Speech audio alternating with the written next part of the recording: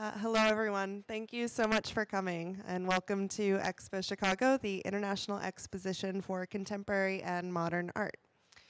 My name is Stephanie Cristello. I am the Director of Programming here at EXPO Chicago, as well as the Editor-in-Chief of The Scene, Chicago's International Journal for Contemporary and Modern Art. We just recently launched our 7th edition here at the fair. Today, it's my pleasure to welcome you to the Art Critics Forum as part of Dialogues, presented in partnership with the School of the Art Institute of Chicago. Dialogues is a year-round series of provocative artistic discourse, panels, symposia, and discussions with leading artists, curators, and critics on the current issues that engage them.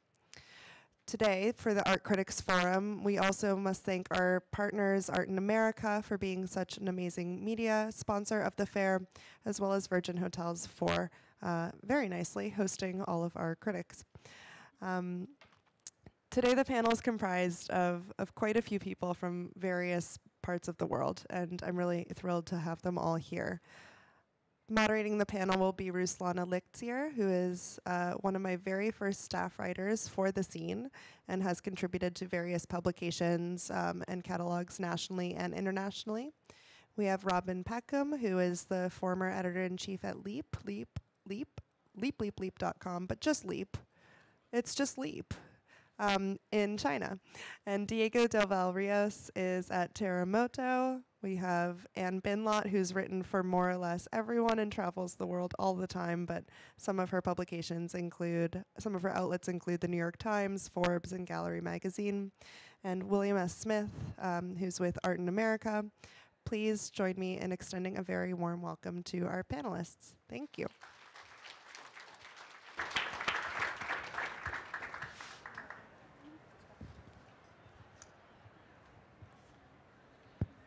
So, hi, I don't see you. We do not see you, actually. So it will be very interesting to talk to the void. Before we start talking about art criticism, we're going to narrow down the format of this panel.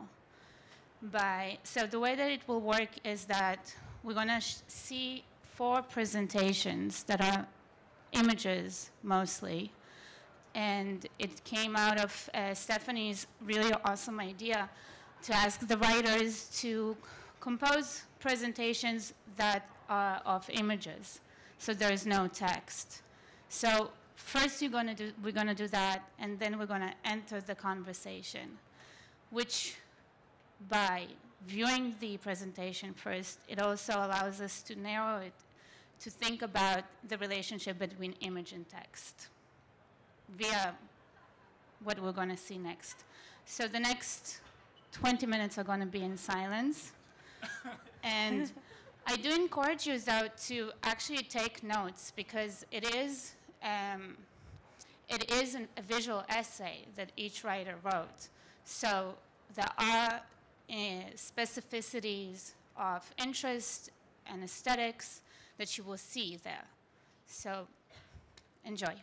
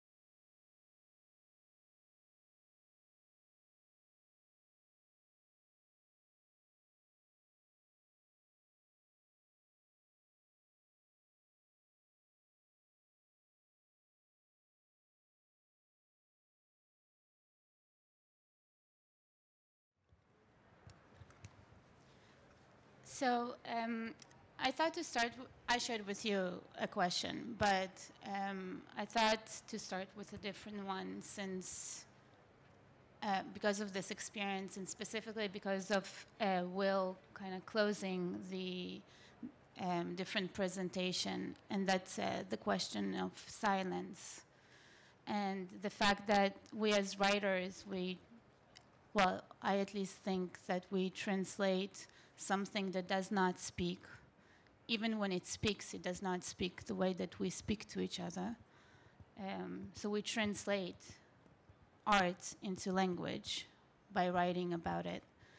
And I wonder if you have a moment, or do you hear silence while you're translating art? Well, that's an interesting question. I mean, what I did for my presentation basically was just to download the first 100 images on Wikimedia Commons under the category of moments of silence, just to see what that would look like, since I knew we would all be sharing a moment of silence together.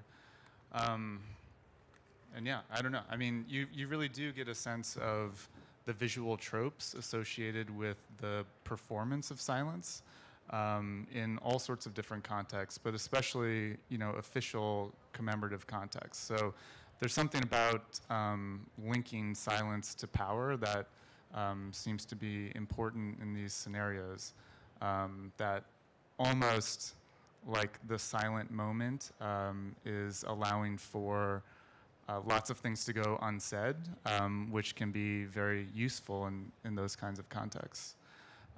In terms of the writing that I do, I mean, one of the frames for this panel was about John Berger and how he was able to communicate through images.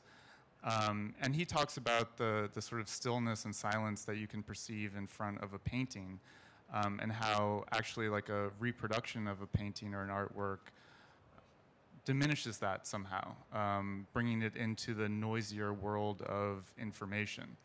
And I think as we're writing today about art, obviously we're contributing to that, well, I guess you would call it ungenerously noise, but certainly there's an element there surrounding something that is still and silent and just existing for centuries with all sorts of chatter. So yeah, I think about that translation mechanism a lot. And your presentation really touched kind of what Will is talking about this moment of, and I think that it also for Diego and Robin as well, the moment of presentation and representation, the fact that like you may be an advocate for Instagram and the way that it approaches more and more communities and people in the world, and art is more accessible. I wonder if you see art being presented via the vehicles of Instagram and online presentation generally as something that supports the art object, or as Will mentioned, it degrades from it or takes away from it. I think there are pros and cons to being on Instagram, because on one hand, it's a way for the rest of the world to be exposed to art that they've never seen before. But on the other hand, it does kind of dumb down the field. So it goes both ways.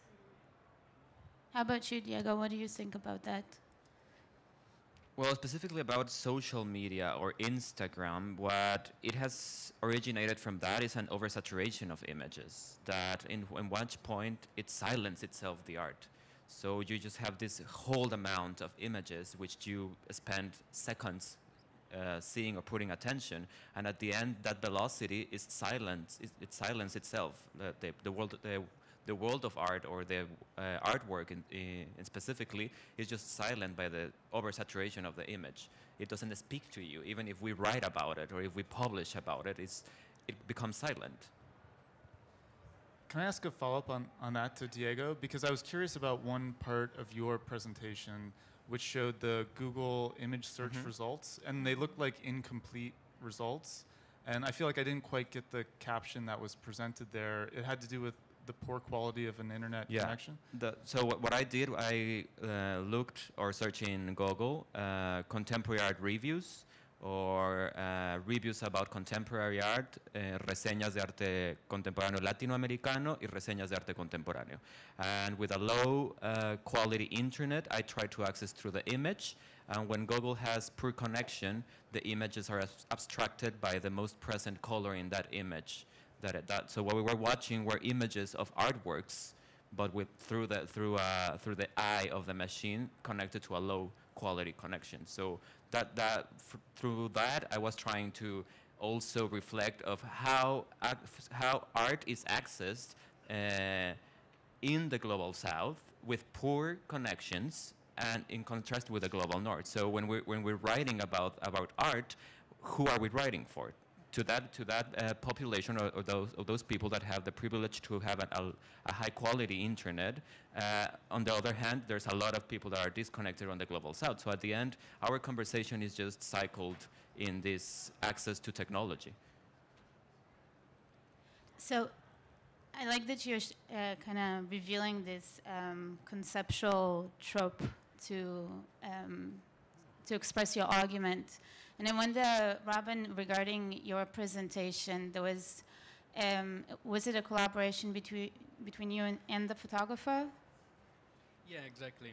It was basically kind of presenting a visual diary of 10 days in the Shanghai art world, during which a photographer who I used to work with a lot for print media, documenting features, kind of artist studios, things like that, happened to be in town.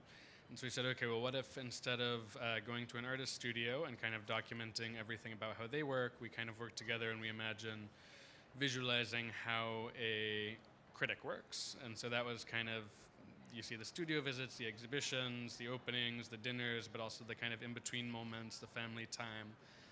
And we kind of arrived at that because with this prompt, I felt like I wanted to have images that would not benefit from having captions, and it would feel really obnoxious if I sat there and said, and that's my daughter eating pizza, and that's Emmanuel Perrotin at dinner, and right? So it's something that kind of doesn't need anything more. You don't have to know anything about it, whereas anything sort of conceptual, immediately you want to know, what is that, and why did you include the blurry images, that kind of thing. So kind of getting rid of all of the information and trying to live in the experience, the visual experience.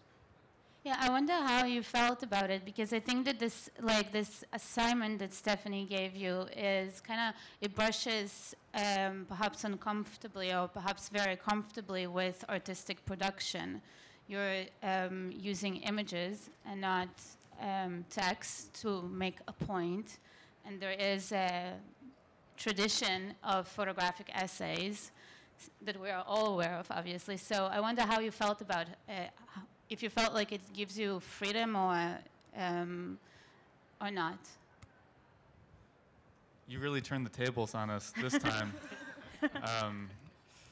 Yeah, the idea being that we would create something visual that would then be critiqued in public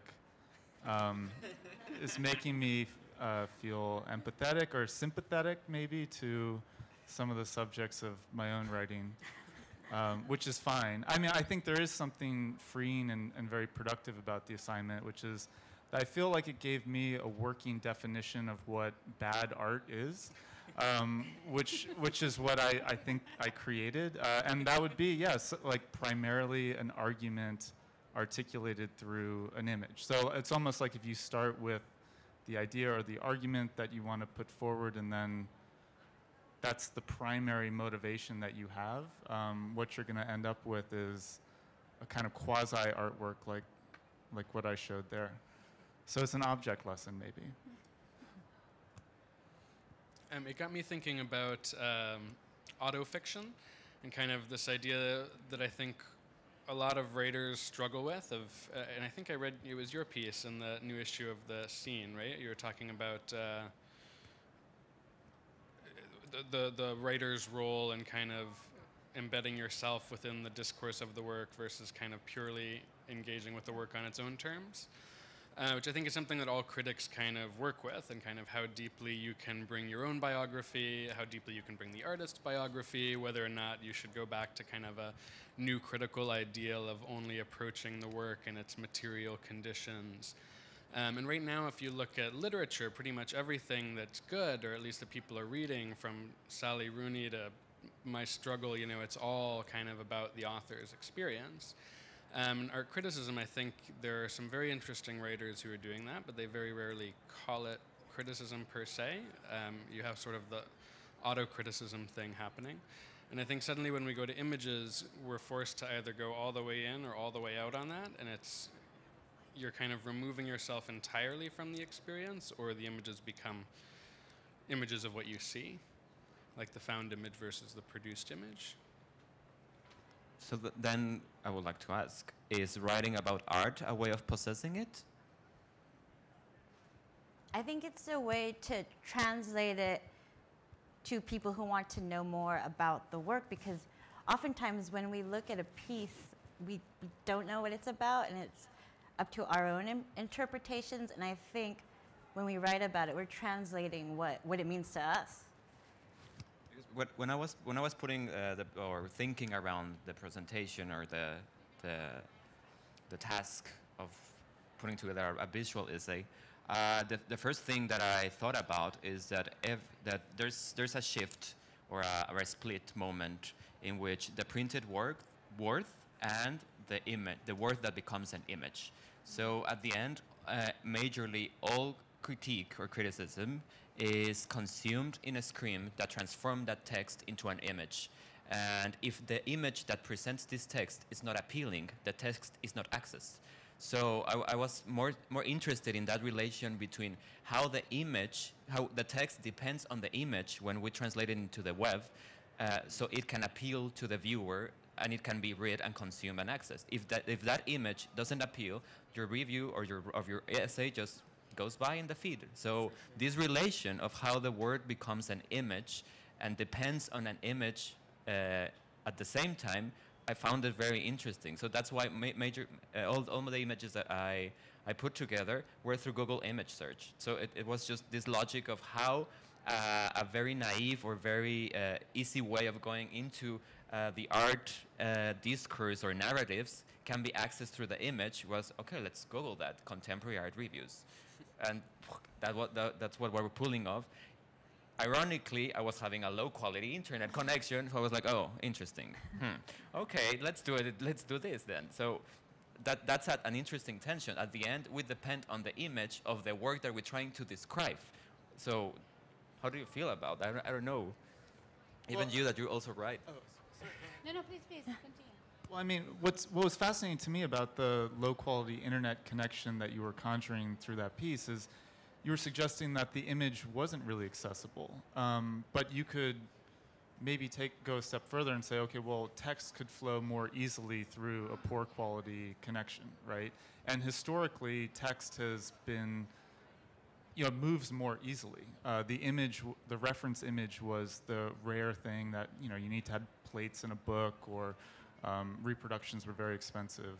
And so you were sort of evoking that condition again in a contemporary way. So the question is there ever going to be a text that could be enough where you wouldn't need to have the reference image there? Is there a rich enough text that would sort of slide through these poor quality connections that would evoke the image enough to be satisfying? Well, I think that it's like a beautiful question, because we're kind of touching on the boundaries of how we define an image and how we define a text. Because what we can also say is that the moment that Diego experienced the low quality internet, you experience a new image that you investigated further. So these, and it can sound like just a kind of an exercise in theory, but I find it very important to think about again and again how we define images and text, because I was bringing up this term that I discovered a while ago is something that both Benjamin and Adorno used, and for me it's a very interesting term, because specifically with Benjamin's work, it's something that is very apparent that it's a person that really was in love with images, excited by images, and thought through them. So it is interesting to think about what do we do as writers when do we collect texts as we collect images? Do we explain images, or we experience them through language by writing about them? I think that these are interesting kind of outlines to highlight, and I wonder if you have anything to share out of your experience. I think that there are two ways to look at art. You can look at a work of art and come up with a conclusion, like your own conclusion as to what it means. And you could go into it knowing the background story behind the work.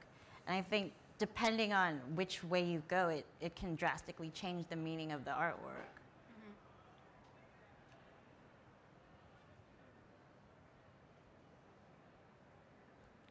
Do you think that there is such a thing as an objective meaning to artwork? No. Okay. It's all in the eye of the beholder. So as a writer, so how do you define objectivity of a writer then? Well, as art writers, our job is not to be objective, is it? What do you guys think?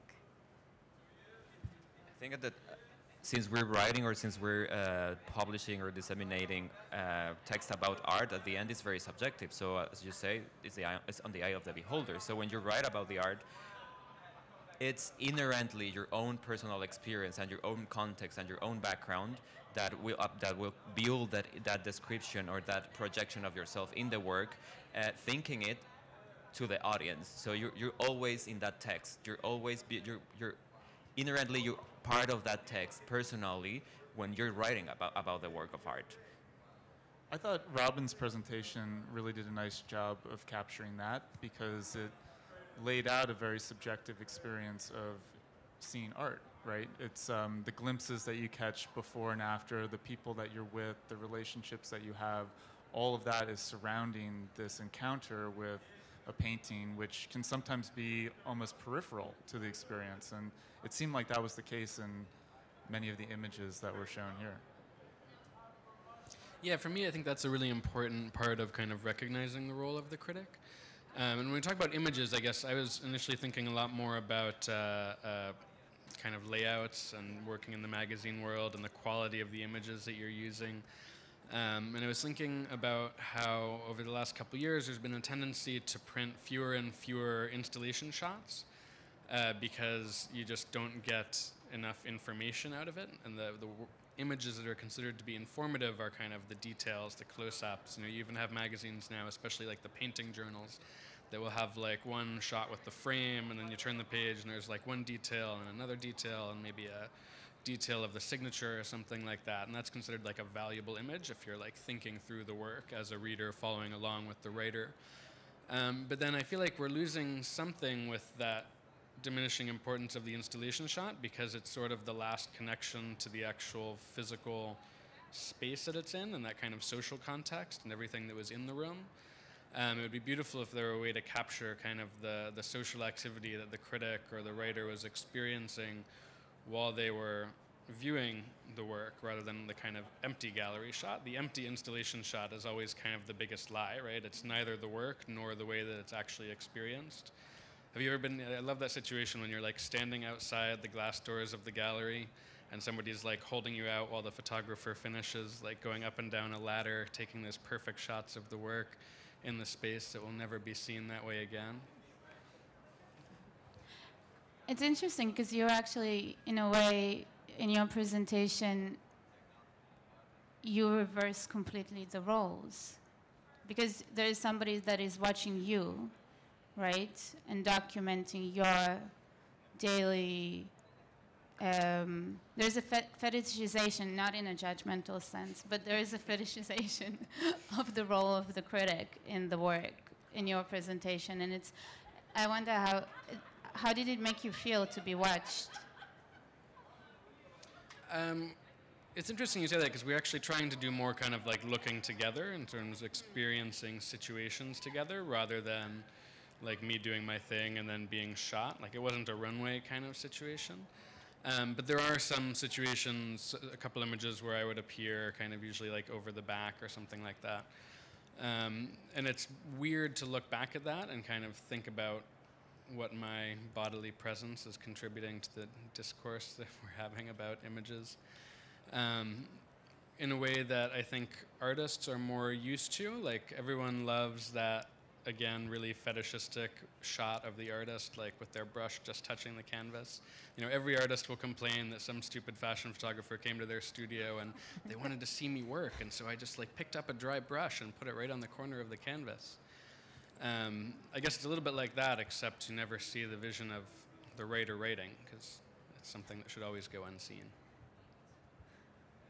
Yeah, I'm kind of still interested in this moment of like this assignment being kind of really brushing art.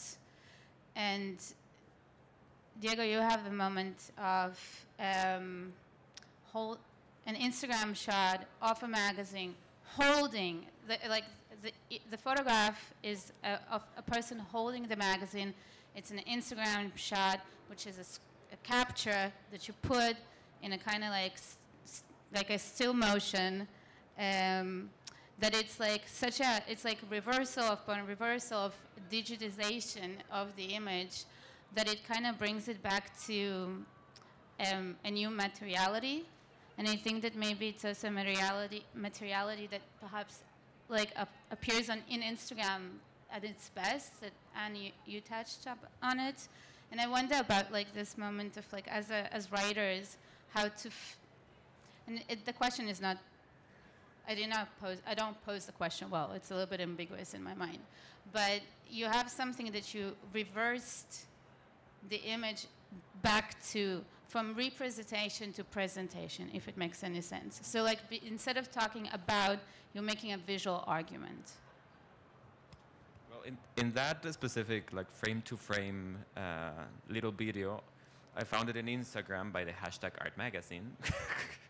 And I found it very, very funny that the gallery was posting a video of their own advertising in the magazine to turn it again in the Instagram. It's the same thing that you're saying. They send this advertising, the magazine prints it. So the only moment that the galleries was expecting was to have the physical magazine in their hands, to open it and share that they are in the Art Forum magazine. Advertising just besides Peloton. So when I saw that, it was so funny to see how magazines have been just downsized into advertising. Just if you're advertising the magazine, check, that's beautiful. I'm there, perfect. It doesn't matter if my artist has been written about. It doesn't matter if it's bad or good review. What matters is that I have an advertising in this magazine just by the sides of one of the top galleries of the world. And this cycle of presentation, representation, I digitalize it, I send it. It exists both in the physical, but kind of the galleries knows that in the physical world, he doesn't control who sees it, the advertising. So what they do is post a picture to make sure that the audience grabs attention of this moment. So I found that very interesting, just that tension of presentation and representation. I mean, in general, there's a lot less substantial content in print magazines these days.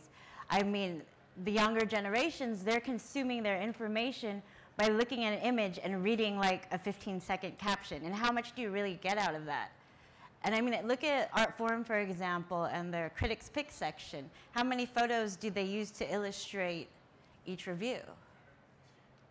No, they're basically one photo of one of the exhibitions that they're reviewing. It's funny what you say of this velocity.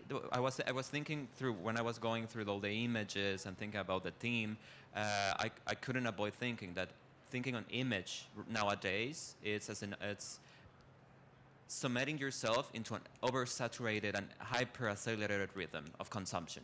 So I was thinking of what's the role of criticism in a world that it's hyper-accelerated. And what came to my mind is to slow down the pace, to make that moment that if your text grabs the attention, this text is going to be maybe 3-minute lecture, but a 3-minute reading, I mean. But that 3 minutes, it's a slowing down of this constant feeding of going through your Instagram feed or through your Facebook feed. So how can criticism appeal to de-accelerate the art system? Well, I think about this a lot at a monthly magazine, where, of course, we love all of our advertisers very much and know that people spend a lot of time on looking at those ads. But yeah, I really see the value of a monthly print magazine today in precisely the speed at which people are consuming it. And I think there's a slowness to it that functions as a counterweight to the broader culture. And I think a lot of readers, or at least people who buy the magazine, equate that slowness with a certain luxury. It's a rare experience to be able to focus for even 3 minutes, 5 minutes on a text. And so I see a future where that almost becomes a kind of status symbol, that you have the time and the headspace to devote to this kind of activity. And so, I don't know, I see, maybe it's not a bright future, but at least some future for print publishing precisely for that reason, precisely because it de-accelerates while the whole world seems to be speeding up. I was just having a conversation the other day about why Terremotto was still being printed. And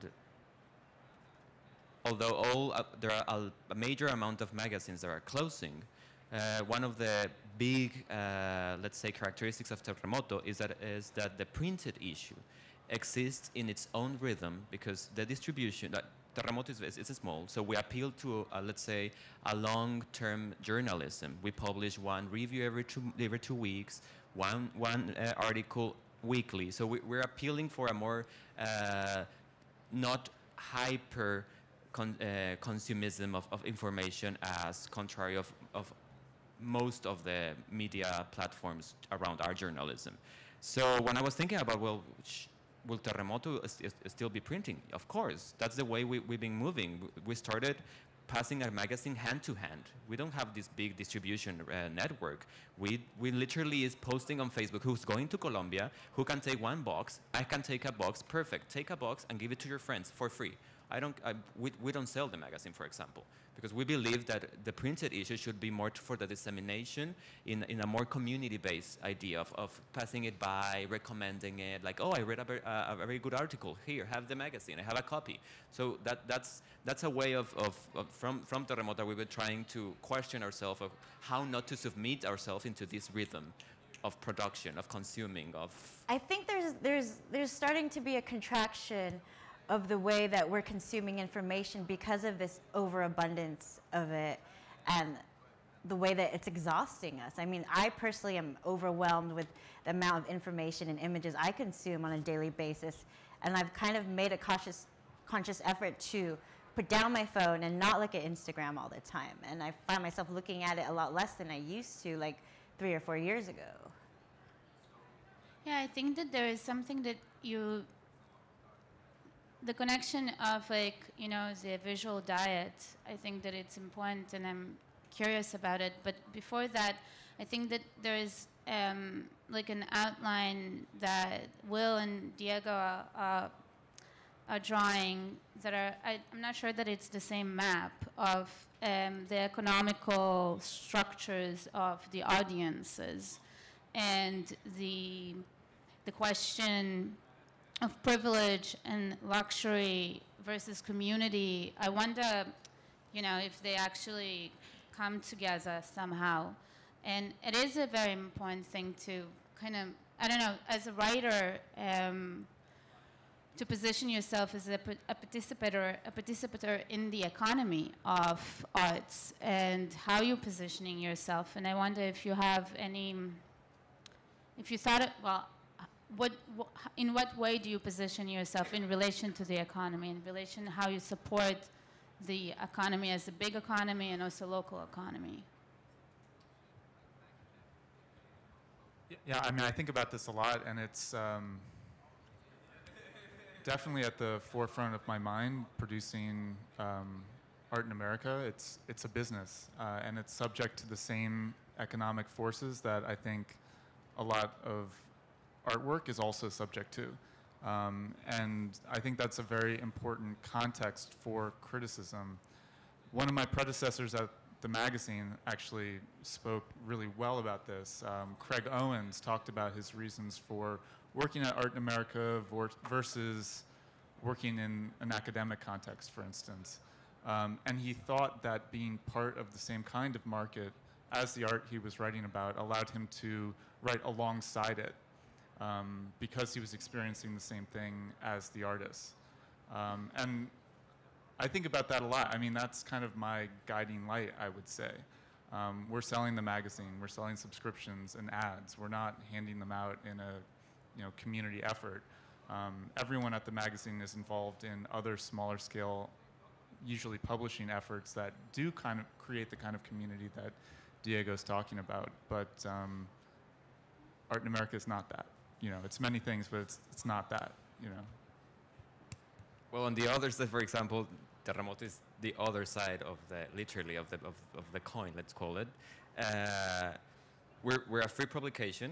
We never sell it, an exception of art fairs, for example, or bookstores of certain museums. The rest is free in all the continent. And in terms of advertising, that's an interesting conversation we have with the director and myself, because we had a discussion in which she asked me, what would you do if we find Chanel wants to advertise? I told her I will quit.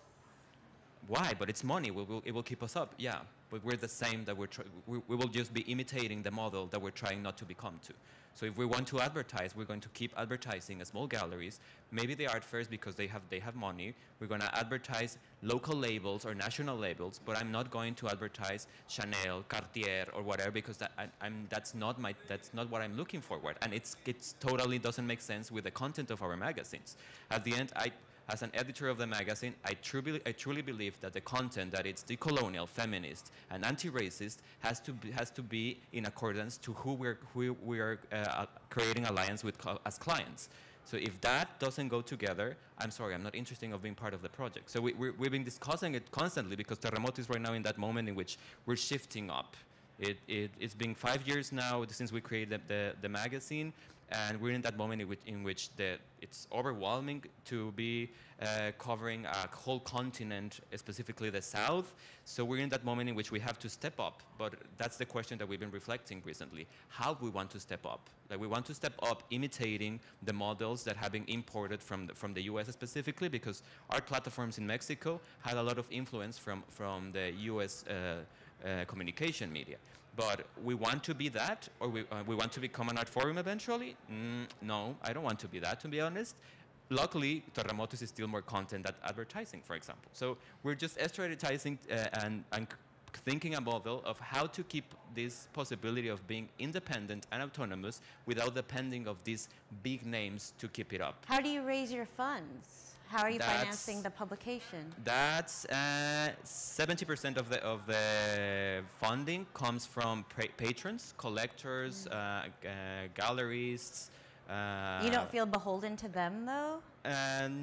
Yes, but they do not are part of the editorial process. For example, they do not say, "Oh, I don't like this content." When they give any amount of money or whatever. We make very specifically to tell them that you're supporting, thank you very much, but you're supporting autonomy. So that means that your money doesn't mean that I'm going to review your shows, doesn't mean that I'm going to publish your artist. It means that you believe in our vision as an editorial team, and you will not be part of these discussions. If you believe we're doing something wrong, you're open. There's a conversation, of course, but that your support doesn't condition our content. That's always something that we keep with all our patrons. So we have a board, let's call it, and the rest comes from advertising, mainly through art fairs, because they have the funding. We don't charge, for example, the small galleries.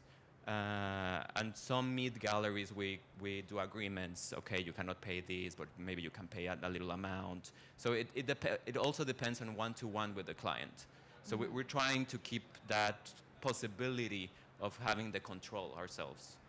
Yeah, as someone who's written for both like niche art publications and mainstream publications, I find that publications that cater more to the luxury lifestyle market, we're often beholden to our advertisers. And for certain publications to which I contribute, I found that I'm not always free to say what I want to say because of it. And it's really frustrating for me. So do they just edit things out, or how does it? Sometimes I have to like fight to keep something in, and sometimes I can't have a voice because we get so much money from X or Y or Z advertiser.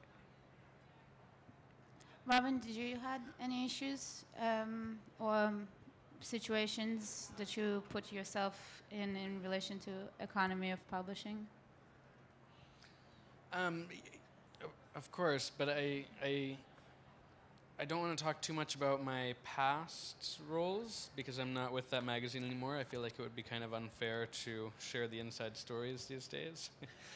And it's only been a short amount of time, so I don't yet have any new stories. I guess the only thing I can say is that I love that you guys have such strong and clear positions on whether or not your magazine is a business or community effort, because in the Chinese context where I operate and have operated, that's not a conversation that is had really at all. Everyone is kind of imbricated in very complex situations, being beholden to certain parties, sometimes for financial reasons, sometimes not. There's also community support. I mean, we were an art magazine that was almost totally funded by luxury advertising, just because of our parent company, which I think was a very interesting role to be in the sense that you can say anything you want about art, but you can't say anything you want about Chanel. And I guess it depends, as a writer, how much you care about being really negative about Chanel, right? If that's like a meaningful, critical position to take for an art critic. I'm not convinced that it is, but I could see someone wanting to include that there. I mean, I'm also a fashion writer, and you can't really dive deep into fashion criticism unless you are a super established critic, because what will happen is the brands will cut off access to you. But I mean, it's different with the art world, of course. Yes, but or has anyone experienced that? In my experience, most art galleries that are supporting magazines they care more about the fact of a review existing than the critique being offered. So whether you have a good or bad review, that goes into the gallery book. And in a sense, it turns back into an image again. I mean, your text becomes an image signifying that someone has authorized this work, or an expert has weighed in and essentially told collectors that, yes, this is something relevant and important and worthy of discourse. And that's sort of depressing, I guess, when you think about it. But that is how sometimes reviews operate, just as pure images. Well, that was the intention of the Mimi, of the sandwich board man. Yeah. Because at the end, we've had a lot of discussions, even fights with galleries in Mexico, that they are requesting the review. And it's, no, sorry, I'm not going to review you, because no, I'm not obligated to review you just because you're supporting us. But we've been supporting you for, beautiful, and thank you. But that doesn't mean that I'm going to review you. If you do a nice program and I consider it goes with my editorial line, I will put it in. But if not, I'm not obligated to do it. But the criticism has become the way to, as you say, speculate around the work to give it value, so the gallery can position it in the market. So at the end, the question is also how criticism can detach from that and create its own pace and its own terms of practice. Well, I don't think, for me, it's a question of detaching from it. I think what you can do is communicate on multiple levels. So you can acknowledge that what you're doing exists as this image functioning in the economy, serving the commercial art world in a certain way. But there's always something more. I mean, I talked about Art in America as a business, and it does function like that, obviously. But maybe there's something else in that review that's reaching 5, 10 people that's a little bit more than just a market function, that has more of that community function where you're engaging in some kind of real discourse. And that's the point for me. The reviews can be read on multiple levels like that. I like the number, 5 to 10. Yeah. That's kind of like the goal, is like really reaching is 5 to 10 people. That's enough sometimes. Will, I'm curious about, you used to work at Triple Canopy before Art in America. What's the difference in those two models of disseminating information? Is it based on, because the other one's not based on advertisers as much as Art in America is? Yeah, I mean, Triple Canopy is a nonprofit publication that produces a website, books, and public programs. And so there are certain forms of writing that can exist there that couldn't exist in a commercial for-profit magazine. And yeah, I mean, I feel like maybe we should take questions from the audience before I get into this. And I can talk endlessly about this, but really it's about the different genres of writing that are linked to different economies of publishing. And before we take questions, I just wanted to say thank you so much to the whole panel. I mean, for the scene, we've been organizing these art critics forums for the past 2 years, and I ran a little bit fresh out of ideas on how else to approach contemporary criticism. So thank you all for taking on the assignment in such a beautiful way.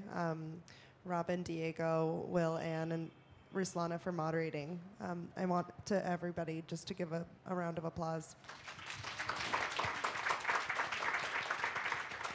And are there any questions from the audience? I'll pass around a microphone. I have a question. Okay, we've got one there, one here.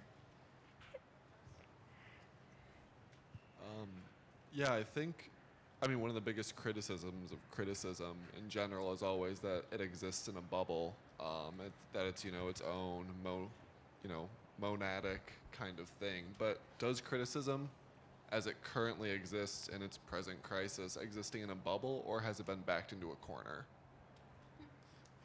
I will say we're still in a bubble. Even since criticism transforms itself into an image, at the end this image is consumed in individuality. So at the end, the writers, almost all writers, tend to talk about individual exhibitions. What I believe is that this focus specifically on individuality, you call it the gallery show or the group show, it doesn't matter the amount, but if it's this a specific only event, it isolates it and isolates itself, the writer, from the rest of what's going on around. What I try, for example, when I commission texts, I encourage the writers to locate what they want to review in a more broader context, not only in the art world, but also in the social political context, since we're writing about Latin America. And so to avoid that individuality, that ephemeral consumption of the text, and try to achieve a possibility that the criticism historicizes the scene or the locality that exhibition or that show it's where it's been exhibited. That's what I'm trying, but I do believe that we're still in a bubble, and also thinking about the way in which these series of texts become an archive, for example. How can we resignify that existent archive of previous reviews all around the world? How can we bring them to again to the present? How can we dialogue with that past? How can we resignify that archive of pages and pages and pages of criticism to avoid that they become isolated by themselves? That's something that I've been thinking a little bit. I agree with that, and I think it has a lot to do with genre. And I think, Will, what you were saying about kind of the stuff that gets snapshotted, and like literally sometimes it's a screenshot that gets printed out and then put into the gallery's binder, right? Like, it happens mostly with reviews and with artist profiles, and then with those short things at the beginning of the magazine that are actually just short artist profiles. And I feel like when people are able to work around that, like you said, to contextualize it, to kind of make up their own thing and string together 10 different artists or whatever and kind of talk about a movement, a moment, something more exciting, it tends to have a much longer shelf life, and it tends to be more of a text and less of something that can just be kind of screen capped, right? I think in the last couple of years we've been in kind of a golden age of like critics collected writings. Like there have been 6 or 7 really great books just in the last year of things that have been written sort of throughout the 80s, the Gary Indiana criticism book, for instance. And you read back in some of that stuff, and the exhibition reviews you kind of immediately flip through because you weren't there, you don't know what the space looked like, it's kind of an uncomfortable little micro world. But the more expansive pieces really can still read as literature, and I think that's sort of the goal of criticism, is to kind of transcend that image exegesis sort of situation and kind of become a literary body in some way. Because there was also this, let's call it, model of criticism that developed, let's say, by the end of the 90s and beginning of the 2000s, that it's very popular from Art Forum, Art Review, that is practically paraphrasing the press release, literally describing the works that we can see in an image that accompanies the text, and just adding 2 questions, opening 2 questions. That was like a constant that I was watching, like, who invented this model? Like, why are we appropriating in Mexico? 500 words. I mean, yeah, it's for 100 words, like, words. just there. I think the problem is that the word limits are so short these days. Like, what can you say? Because what in Art Forum, it's what, 250 for critics? It's something low. Like 3, I think. For example, what? Like, how can you say anything with that short of an amount of space? For the review section in Terremotto, that it's not printed, it's just online, our word limit is between 1,500 and 2,000. Okay. What we're trying to do is to persuade more of critical essays that review exhibitions. Yeah. Not really this consumption, but let's try to create a genealogy. Let's try to create a discourse that when you go to this section, even if we publish 1 every 2 weeks, overall you have like this genealogy of what's going on in relation to this whole region that we're trying to cover. So I also noticed that why are reviews so short? So when I step into Terremotto, it was like, no, let's do long essays about reviews. Yeah, because by the time you're reading about the exhibition, there's no more room for criticism. Yeah, I'm not sure. I actually think that we should have another name for the snapshot texts, because they do not have a critical claim in them whatsoever. And best case scenario, they just outline what is in the show, which is exactly like the press release. Gold star to the first art magazine that titles its review section Lip Service. You guys all have magazines. Maybe you can try it. There was another question there. I don't see who. Oh. I wanted to pull a couple of thoughts in the discussions that you had, mostly around the idea of the speed of information and the speed of images, and how that kind of leads to a point where their ideas are kind of divorced from history, partly because of that infinite scroll that's kind of a condition of like the current moment. And I wanted to ask where you guys see, or if you see a benefit to like negative criticism or some sort of pushback against ideas in a moment where sort of having to explain so much context and past when you're trying to have a position as a critic isn't allowed because of word count and because of the lack of attention. How do you guys deal with that? Well, I mean, in terms of negative criticism, I don't know. I guess for me, the word count issue isn't the dominant one there. It's more just like a will to have a critical perspective. And I think I've seen people who can do that in 200, 300 words. But I think it's harder in that format. I don't know, the issue of Art in America that was distributed, I think has a really important critical essay in it about exhibitions at the ICA in Boston and at the MCA in Chicago on the effects of the internet on contemporary art. it really pushes back on the framing of that idea in these two major shows and proposes a new way to go about it that's precisely about historicizing the internet and treating the internet as material.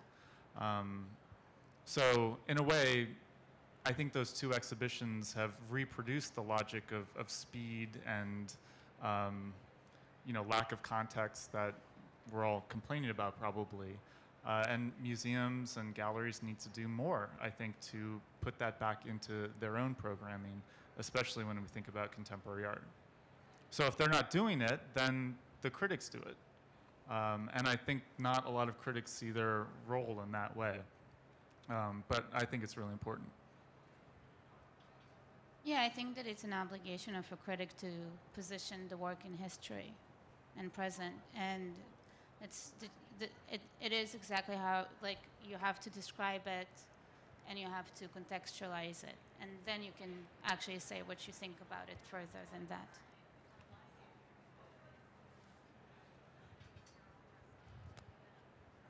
I'm not sure. Because, well, in Mexico, what happened is criticism in the history of criticism comes from self-organized group of writers, mainly poets and narrative writers, that then they self-organized, founded their own magazines, and they start, let's say, opening a dialogue and describing or narrating what's going on during the context that they were developing. In one point, the critic is substituted by the curator. And the curator becomes the one that positions, describes, and, let's say, justifies the artwork. And the becomes this publicist guy that is just writing about exhibitions so the magazines can get money from the galleries.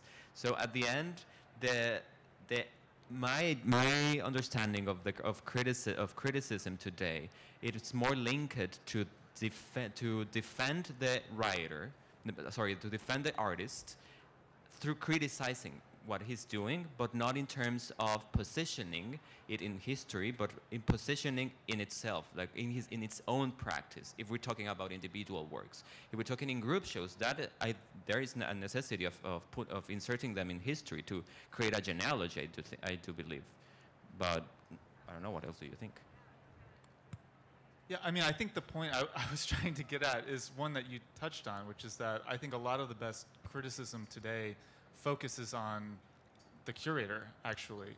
And I wouldn't say, everyone talks about the crisis of criticism, whatever, but I think there's a real curatorial crisis going on, which is that there's a lack of historical understanding in the curatorial profession that's been celebrated for the last decade.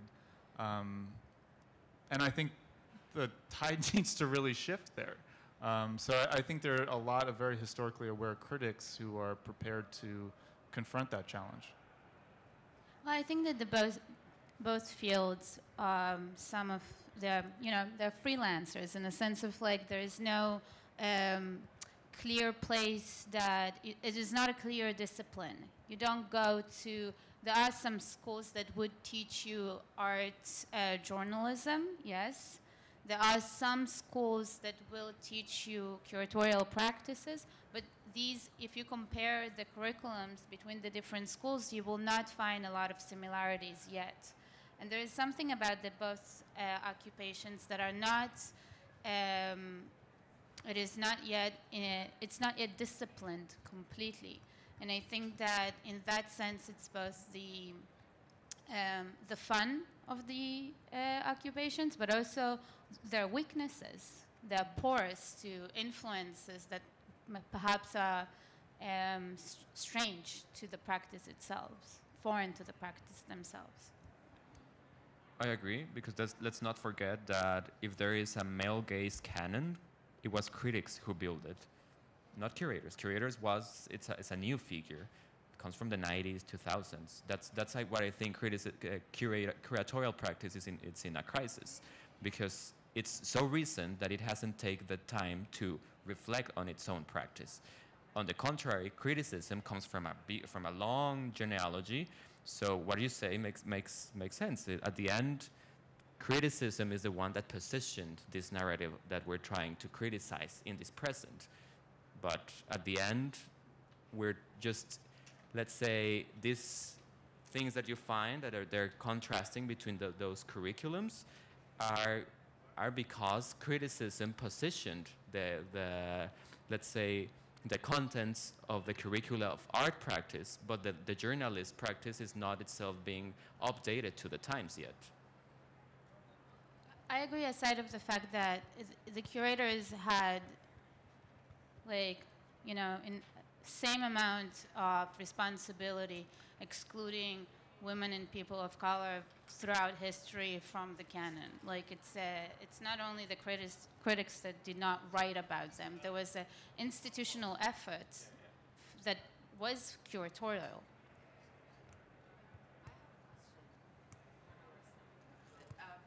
So earlier in the conversation, we were talking about Instagram a lot and the dissemination of images in terms of like how, you know, the criticism that we all have in terms of how it's quick, it's short, it's kind of like these hit moments that's merely for advertisement. And then William, you were referring to the crisis of in criticism, but also I think it's happening. I don't know if this is on. Oh, now I'm back on. Okay.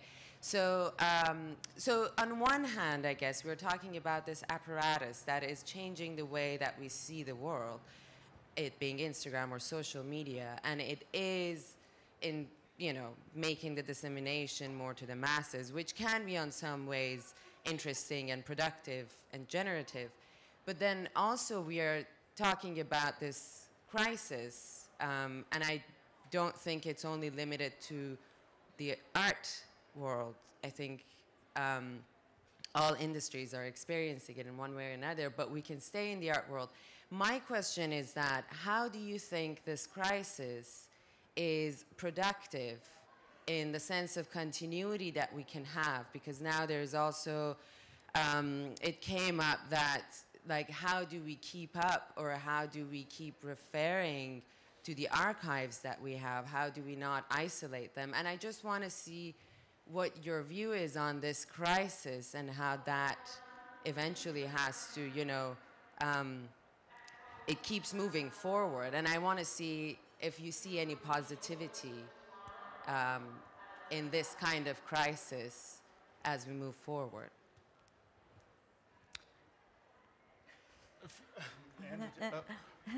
Yeah, I do. I think it's great that people are becoming hyper-literate in images, and I think it's possible to foresee a form of criticism that is purely image-based. I mean, I think we were struggling with that assignment, but maybe people who have really been raised on the internet, so to speak, won't have that problem, that it will be second nature. You know, there are modes of art that, in a way, constitute this kind of criticism already. I think a lot of appropriation art is essentially art criticism by other means, or image criticism by other means. So, like when Richard Prince appropriates an image, that's not just stealing. I think he's criticizing there in a certain way, and making that argument to some degree through his own work. So I can imagine something very productive happening there as people become more fluent in this language of image consumption. I will say that the positive side, it's memes. Memes. Okay. Or how do you call it in English? Meme? Memes. Memes, oh. I'm calling them memes now. Memes now. Memes. Well, there is a text. I forgot the name of the author right now, but I can look it in my phone after this if you're interested. That it's called Meme Politics, and it's a text produced in the South, of course. And because at the end, this author departs from the context that in the South, in the South of Latin America, in a system that lacks of education and that relies on consumption of images and a spectacle as a way of articulating the masses. this person proposes that memes are the way to insert critical thinking. So memes, for example, in Mexico and specifically, are a very powerful way of disseminating critical positions of the state towards the state or versus the state, produced only by its own population. It's not as the government is generating its own memes. No, memes are the government is transforming to meme to point out critical situations through, let's say, comedy or through acid laughs, let's call them. So this text really positions more and contextualizes more of the possibilities of memes as a way of unfolding a critical thinking. I found that it's very interesting. If we're totally going to the image, then let's think about how the image is being used now to position critical thinking. So, and the first thing is memes. Yeah, I agree. I think that like it's the beautiful thing of a meme is that it's an image, a text, and text that they create a break in a second, and the repetition of them is also there's like this neurotic. It's like the loop, the endless loop of the break that it does shutters continuity, and I think that it is really good point to like in relation to like the post-internet and kind of art production and the production that is in a constant present tense. But we should not forget that the other half of production that we can see is a production that is obsessed with history and archive. And I think that these are major forces that operate completely at the same time by the same generations also. We can say like the young artists that are like 20 to 27, they're obsessed only with the internet, but it's not true. Also what we see in the art school is not true. There is real desire to touch history, and I think that is a very interesting moment that both forces operate at the same time. Thank you. Thank you so much. Sorry, that was the announcement that the fair is closed. And we all have to go. Thank you. Okay.